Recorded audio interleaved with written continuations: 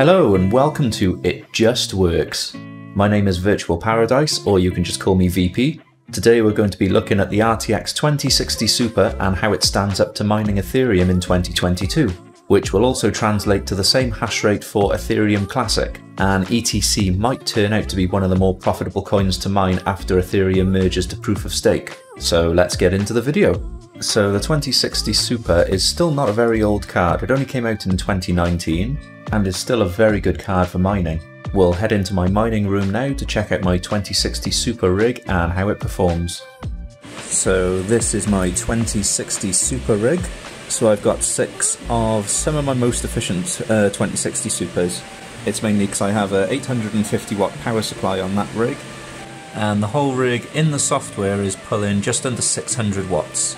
So I probably want to upgrade that power supply at some point, or just take a card off it just to stick within the highest efficiency curve of that power supply.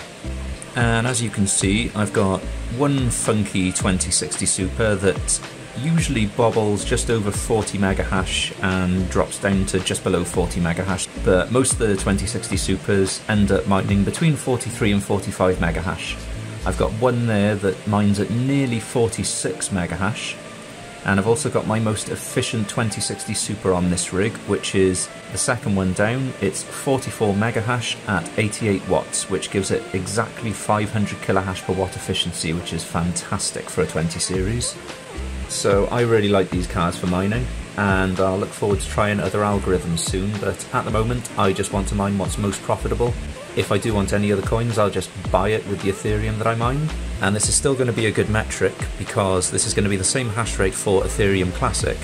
And if Ethereum Classic ends up kicking off again after Ethereum moves to Proof of Stake, then that's going to be lovely, because we won't have to tweak the overclocks of our GPUs. We know that it's going to be a nice efficient algorithm, so we'll see what happens.